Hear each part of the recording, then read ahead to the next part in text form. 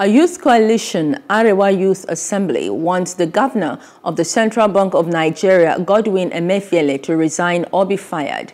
The group's leaders addressed a press briefing where they called on President Muhammadu Buhari to sack Emefiele.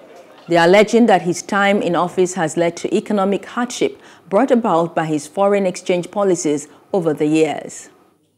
Since he is deemed incompetent, totally out of ideas, and has become a burden to the Nigerian economic system. We ask that Mr. President sack Emefiele now before it becomes too late to reshape the Nigerian economy in such a way that it has a positive impact on the life of a common man in the street. Mr. Emefiele has constituted himself a mole in the administration of President Muhammadu Buhari.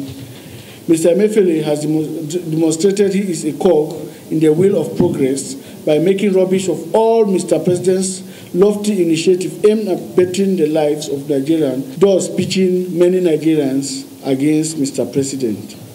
If our leaders, who are the custodian of culture and our traditional institutions, refuse to do the right thing, there is nothing wrong if we take the on by the book. That is why we call for a sack. That since 2014 up to date, our naira has continued to lose value.